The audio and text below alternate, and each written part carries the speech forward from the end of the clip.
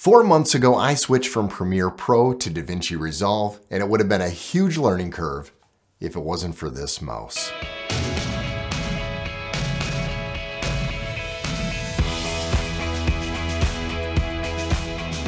Hi, I'm Jared with VisibleTour.com, and today we are going to talk about fast editing in Davinci Resolve. Davinci Resolve has blown my mind over the last 4 months.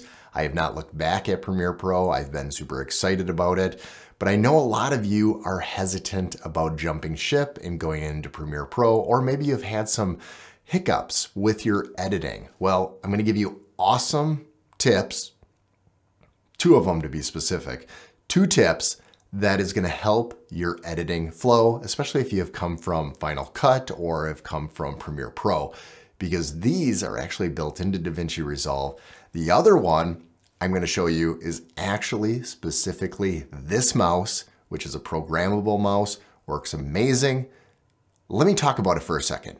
You got a second, right? Let's talk about this mouse. This is the Logitech MX Master 3S. This is an amazing tool, especially when it comes to video editing. I've been using this for about 5 months. Before this, for about 2 years, I was using this one, which is the MX Master 2S, which is also an amazing mouse. Why are they amazing? Well, they're programmable.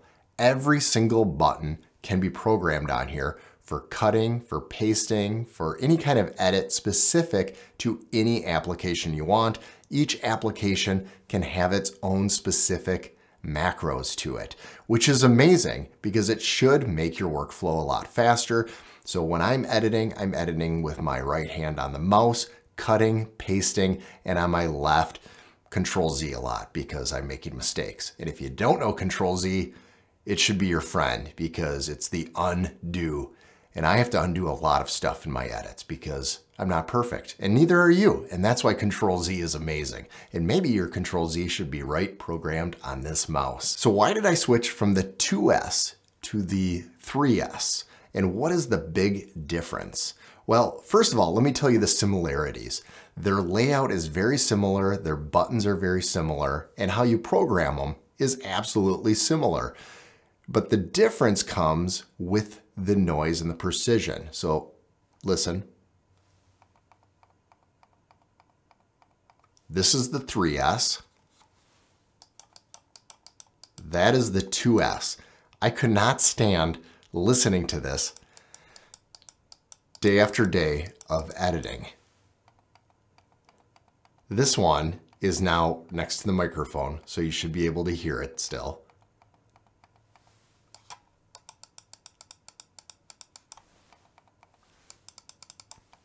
That alone is a huge difference. But again, let's go back to similarities, because one of the big similarities of this, and that is super important to me, is that both of these work on glass. They are precise on glass, there is no reflection, and that is one of the reasons why I went out and bought the 2S originally, and then I went for the 3S, because these things are amazing on glass on any surface you need to go. That's what makes it amazing. The feel too, both of these to the touch, I wasn't sure if I was gonna like it or get used to it, but once you have your hand on this thing, it just feels good. It's not too small, it's not too big, the thumb rests well, and where the thumb rests is a clickable button. You just push it down. I usually use it to open up multiple tabs, and then I can choose my tabs. So let's get on the computer. I'm gonna show you how to program this thing, but where to specifically start if you're getting into Davinci Resolve for the first time. Once you're in a project is to go up here in the Davinci Resolve tab, and underneath about Davinci Resolve, go to Keyboard Customizations. When you're in that, if you're coming from Adobe Premiere Pro, you're gonna wanna select Adobe Premiere Pro. If you're coming from Final Cut, then Final Cut or Avid. But these will be the typical shortcut keys that you would get from Premiere Pro. And this is what you're used to. This is what I have been used to for the last 17 years. And I don't wanna learn the whole layout of Davinci Resolve and how they have it. So if you click here though, it changes what those shortcuts mean. I can program them. These are the shortcuts that I'm used to. So the application just launched, and there's the MX Master 3S right there showing 50% battery connected via Bluetooth. And so we'll click on that. And here we have all the programs. And the nice thing is this is all programmable, every single button, and specifically to each app.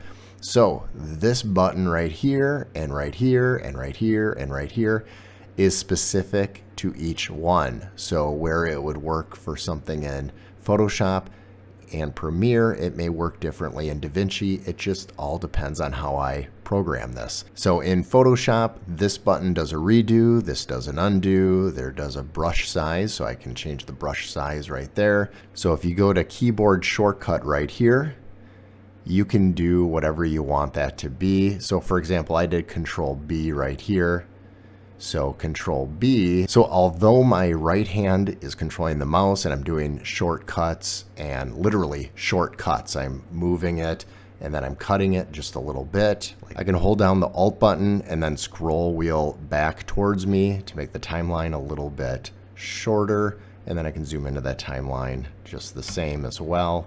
And so then I'm scrubbing, and then let's just say I wanted to cut that out, and then I'm just hitting that button right there. So I'm actually going to try something different. Right now, this keyboard shortcut Control B does do the cutting, but the interesting thing is this shortcut, well, we've got none right now. So let's fix this. So Control C, and now this is going to be Control C. So if I go here and I click on that and then I hit that front button, I now can do a Control V if I wanted to. We've got this as copy and this is as paste. And I never use this, but maybe I should be. So let's go right in there. So we're gonna copy that. We're gonna move it there. I'm gonna push down. There you go. I just pasted it. All of that was done just on the mouse itself. Was this helpful? If it was, please leave a comment below if you learned something new and if this is a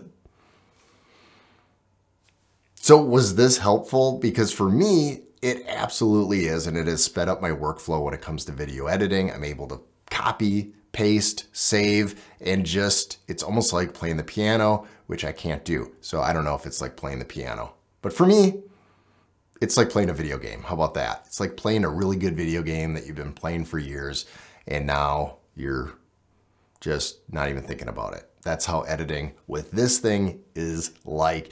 And if you found this helpful, please leave a comment below saying, hey, Jared, this was good content. This actually helped me out. And it'll encourage me to make some more videos like this. I really hope you found this helpful because for me, this has been life-changing. I love this mouse and they can only improve it. They can only add little buttons all over the place, more of them to program. The fact that it is so customizable just changes the whole way I edit. I can never go back to a regular mouse. And could I go back or go forward, I guess, because I've never used it before, could I go to the speed editor that Davinci Resolve gives you? Probably. I probably could do it. It's not cheap, but I probably could use it. But right now, my workflow is fantastic using a mouse like this. And if you don't have a mouse like this, check out the link below because, well, I put it there for you. I put it there. If you don't have this mouse, you could purchase it because it's an amazing mouse. Everybody should have it. If you found this kind of content helpful, please leave a message below saying, hey, Jared, wow, this is really cool. Or I actually have a different kind of workflow and let me share that with you because I'm totally open-minded to any kind of workflows when it comes to quick editing. And also, if you haven't already, and this is the kind of content you like, feel free to subscribe because I love video editing, I love photography, and I love you. I have been really impressed with this community when it comes to video editing and photography, and the comments that you guys leave just amaze me and challenges me. I mean, there's questions out there that you guys ask that I've never thought of that makes me have to research, and I appreciate it. So please leave those comments, ask those questions, and I'm more than happy to answer those. So that wraps up this video, and if you'd like, there's a couple other videos here that you can choose to watch, more specifically on the Davinci Resolve end, so feel free to watch those if you haven't seen them already.